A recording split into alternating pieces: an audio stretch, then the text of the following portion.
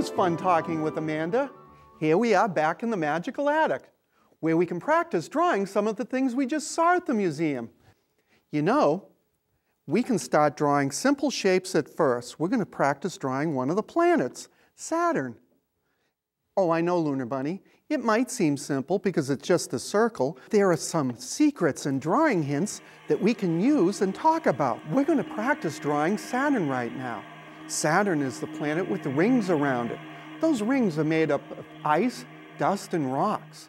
And there's a lot of interesting things that we can learn just in this simple drawing.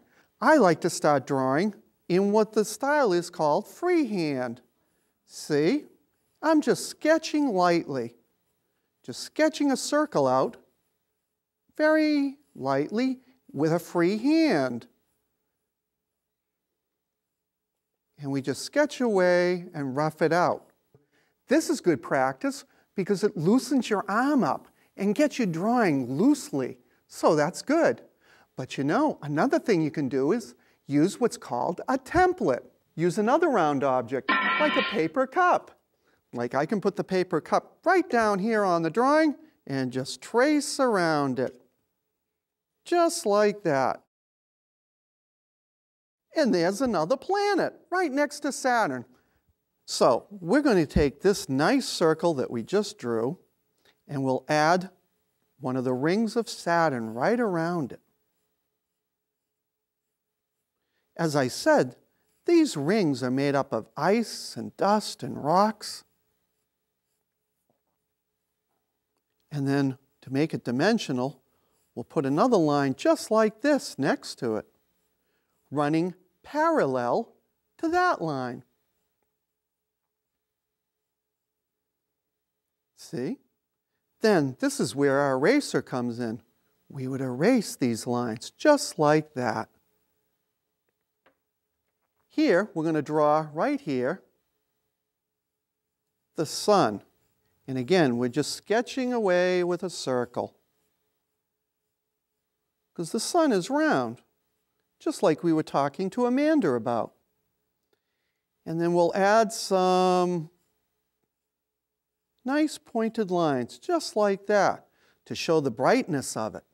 And now, Looner Bunny, here's one of the drawing hints we were going to talk about.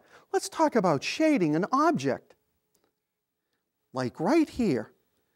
The planet is a circle or a sphere, like a ball.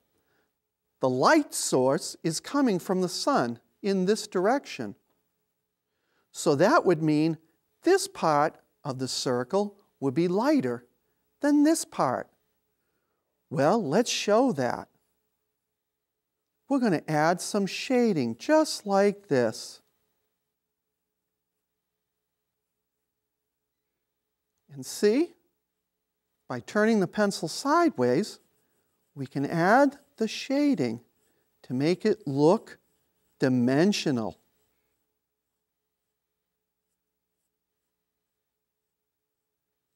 As though the light is coming from this direction. Now here is where using our artistic mind comes in handy, because we're curving our line here. We're curving the shading to follow the form of the object we're drawing. And you know what else, Looner Bunny? As you go down here, further away from the light source, it would be even darker.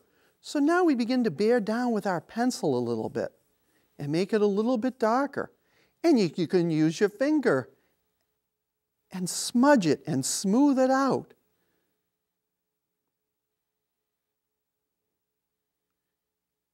And there, maybe you add just a little bit more shading right up there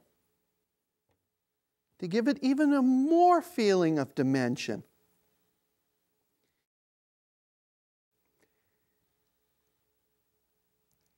And now, here's where our eraser comes in handy again.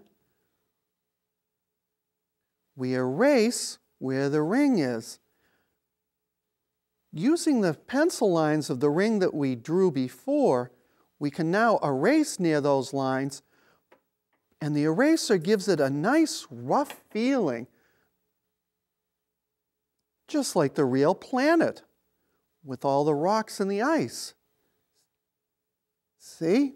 It's not exactly perfect lines, and that makes it even more real because it has a nice rough feeling to it. That was good practice and a fun exercise.